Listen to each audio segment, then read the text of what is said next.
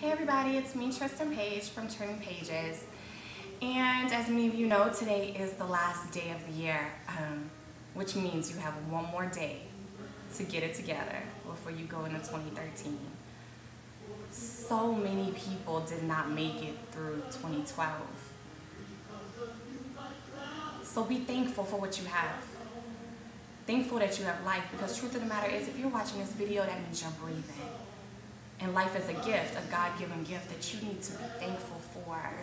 Now, what you do with your life is up to you. But just having one is a gift. One of my friends, he lost his best friend a couple of weeks ago. Shot in the head in broad daylight. 30 years old, kids, young, people who loved him. We buried my uncle earlier this year. Those kids, those 5, 6, 7-year-old kids that all lost their life. That Cowboys player that lost his life in a car accident.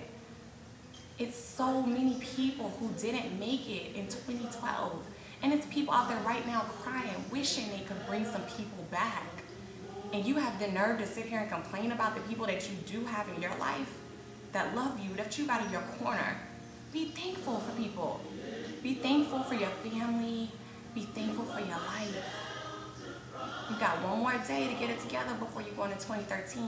Don't go into 2013 with that same attitude, because you might not make it in 2013 if you do. You guys, if you go out tonight, drive safely. Don't drink and drive. You've got options. AAA, whether you have it or not, is actually giving away free cab rides, and they'll tow your car for free. So if you're out and you're drinking, or you see somebody, your friends who are drinking and they can't drive home, call AAA. They'll take you guys home and they'll tow your car for free. You don't have to have AAA. You just have to pick up the phone and call it. Don't put your life in danger. Anybody else is on the road tonight. Yeah, going to 2013. Leave whatever you lost in 2012. We've all lost some things, some people. It's gone already. Leave it in 2012. Don't carry it into 2013. Stop chasing it. Leave it where it is. Work with what you have in 2013. You've got life. You've got God. If you don't have him, get him. He's a great person to have. Greater is he in us. And he's absolutely changed my life. I'll share my testimony with you any day if you want to listen. But definitely going to 2013 with a new attitude.